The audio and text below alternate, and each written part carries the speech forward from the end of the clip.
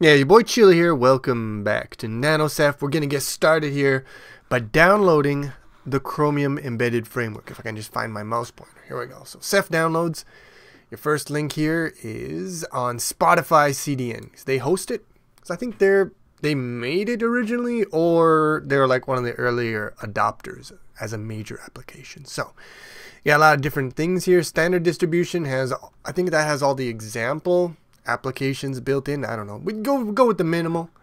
Go with the small boy here. It's a tar biz. You gotta figure out a way to extract that, but I'm just gonna download this bad boy and then extract somewhere to my disk. So I open this up with 7-zip and I will drag this to my C folder. You can put it wherever you want, I guess. I don't like this long ass name, so let's just go CEF, and I think this is 136.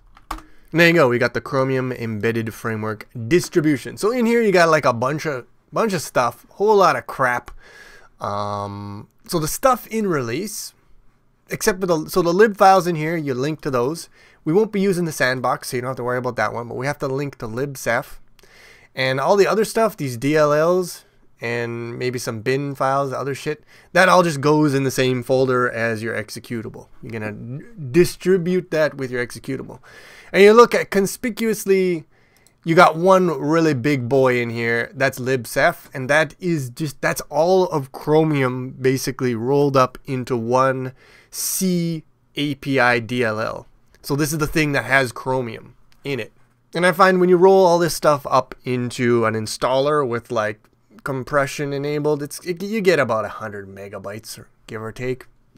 So there you go. So this is the releases. Put most of that stuff in with your exe. There's the resources. This stuff also goes in your exe. So data files that Chromium reads. All the stuff in include here. You're gonna copy this into your project folder. This is the source files that you are going to include in your project, and that's giving you access to all the CEF types. Now here's the thing about this. So Chromium in releases here, the libcef, that gives you a C API. Very low level interface, and the good thing about having this C API is you can bind it to a whole bunch of different languages, and it doesn't really matter your compiler version or whatever. So this is used because there's other ways of interacting with CEF.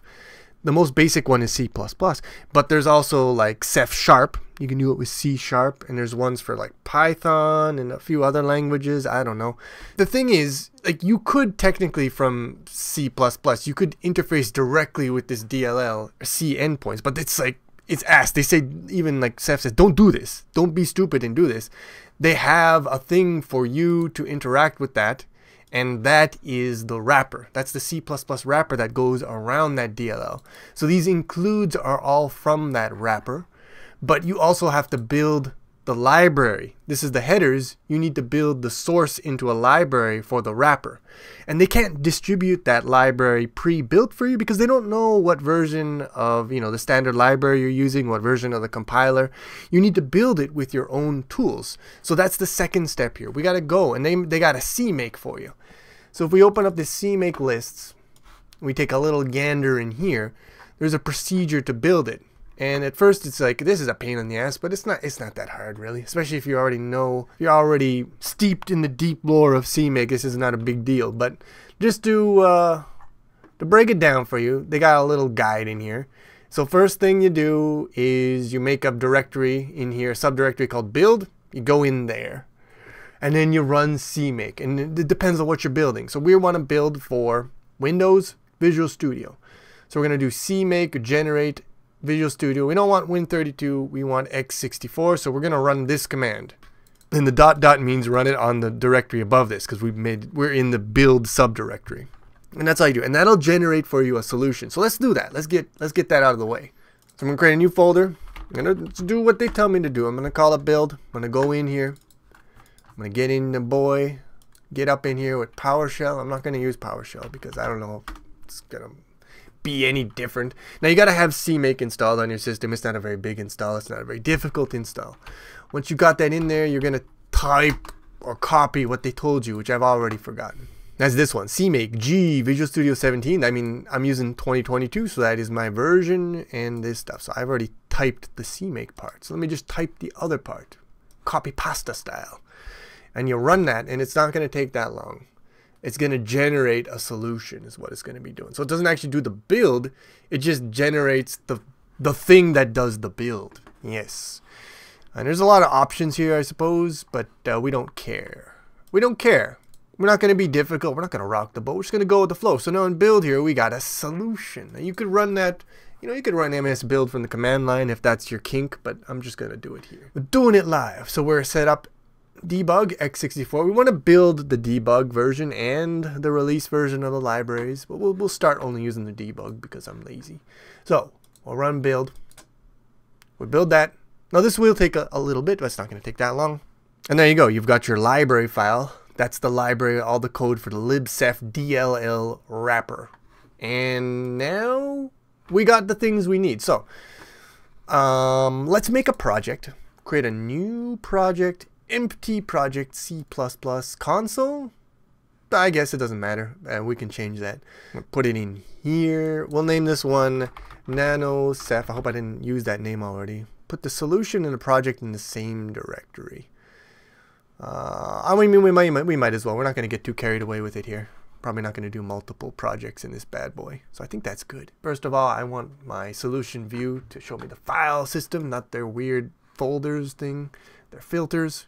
Properties. So let me see if I can remember what we want to change here. We're not going to be using VC package. If possible, I'd like to pull CEF in a VC package. It does not exist. It makes sense because VC package is usually about building everything from source, and you don't want to build CEF from source because that means you're building Chromium from source. We don't want to do that. So advanced. First, we should add a C++ file to this so that Visual Studio gives us all the options for C++. And we'll call this file our win-main. Very good. And now if we go in here, we're going to have the C++ options, advanced. Make sure we're on all configurations so I don't do the thing I usually do. We want to use multi-byte characters here. I don't want to type that L. I want to give everything the L. Let's see here. Language. You got to give me my previous. Why are we are in 2025 and we still don't have C++ 23 standard as an it's just latest working draft. Jesus Christ. Okay. Precompiled headers, they turned off by default, just the way we want. Code generation, this one I think we need to do some stuff because the default options for CEF, their runtime library is not the DLL one, so we got to match it or it's going to be angry with us. So that's this. And we got to do that for debug as well. That is DLL, not DLL. All right. We did language. And the last thing that I can remember off the top of my head is we don't want this. We want Windows. We don't want a console because we're going to create a GUI. That's the whole point of this. That's the whole freaking point. So let's just make sure that this builds. 2 decades of writing Windows programs. I still don't remember how the freaking entry point goes. So I'll just copy pasta that right here. And of course it's going to be angry because if you got a win main, it's got a bunch of stuff that's defined in Windows. We'll return 0. And we'll just make sure that that builds. It does build. Okay. Step 2, let's make sure that we can include your CEF includes and they don't blow up. So in here, what we could do, let me just open the folder. So if I create a new folder, I call it CEF. I want to put all my includes in there. So go back to our CEF folder. We got the includes here. Control A. Don't screw with me, Windows. Copy. Copy in here. Yeah. Yeah, you do that. Are we in? We're in. Okay, so we got the includes in there. And then if we refresh this, we should see CEF. Yeah, that's good. So the 2 main includes that we're going to be using, let's just try to include them here, is going to be CEF / CEF _ app. CEF / CEF _ It's already not looking good because it's got some red underlines there. Client. So these two, we need these boys. Why are you mad? Cannot open source file CEF. Oh no. It's good. It's all good. We're chilling. Alright. Let's build that.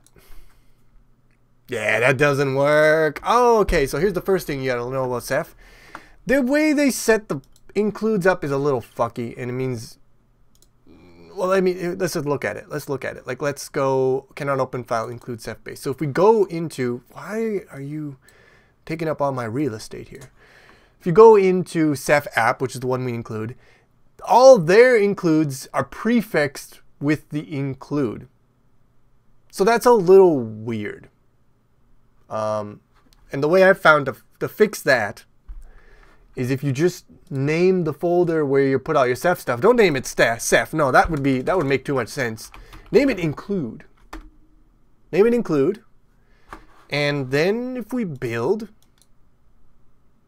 didn't work. Ah yeah, because because now every time we want to include something from CEF, we don't say CEF. No, we say include. Okay. And like, I mean, there's probably other ways of fixing it, maybe more elegant ones, but this works. And so this is what I'm doing. All right. Well, I said it works. I might have been a little, yeah, your boy. This is your boy Windows.h just throwing a little, where's your, there we are. Yeah, you little bastard. So this is, of course, define. I mean, if you, I say, of course, you haven't seen it yet because I know what this is already. Yeah, std-min. Yeah, Windows.h. They love to define their macros. So don't do min-max. You know, if I'm making like, I'm going to make this application very minimal. I'm not going to architect it in any way. So obviously, if I was making a real application, I'd have my own Windows.h wrapper that customizes it and sets the version and everything. Does all the good things and gets rid of most of the cancer. But, you know, we're going to make this as simple as possible just to demonstrate how to get CEF working up. It's Nano CEF. That means it's going to be small. All right. Now you got to build, right? Yeah, cool. We're building. So this is our starting point. We got everything all set up there. I mean, when we actually write the first app and we run it, we'll have to copy in the release and the resources, and we'll have to put the lib in there and include it, but we'll cross that bridge when we come to it. We'll do the things we need to do when we need to do them. But this is a very nice starting point for us. I'm going to wrap it up, and hope you enjoyed the video. If you did, please click the like button. Helps a lot, and I will see you again with some more Nano CEF.